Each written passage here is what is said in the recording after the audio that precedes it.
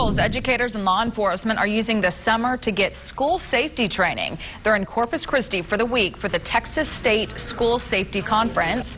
Much of the focus is on mental health, building partnerships, and emergency planning. One of the panels today focused on first aid training, but not with Band-Aids and ice packs.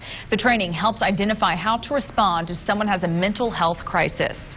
Mental health first aid says this is what you say, this is how you interact, and yes, it is your business. We're all kind of lost when it comes to that, you know, if we're not trained in that area. So this definitely makes it a lot easier. Now the conference goes until Thursday.